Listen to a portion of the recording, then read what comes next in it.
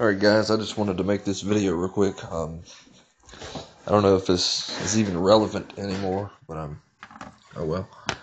This is for the LG Volt prepaid phone on Boost Mobile. I'm rooted, of course. You see exposed installer there.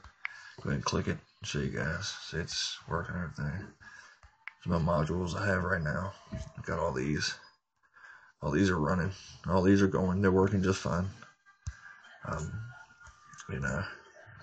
Go here, go to root check, bring it up, rooted, busy box installed, everything's on here the way that it should be.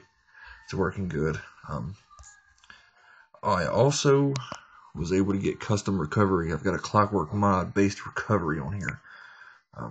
I can't go to the recovery and still record the screen to show you guys. I could if I used something else. I could use my S5 to record or my camera, but I figured just using this would be well enough for now. This is Flashify. I've got the backup made. Let's see, my current recovery is the CWM base recovery, version 6.0.3.7. I'll put a link in the description for that. You can use Flashify to flash that, but of course you have to be rooted before you can do any of this.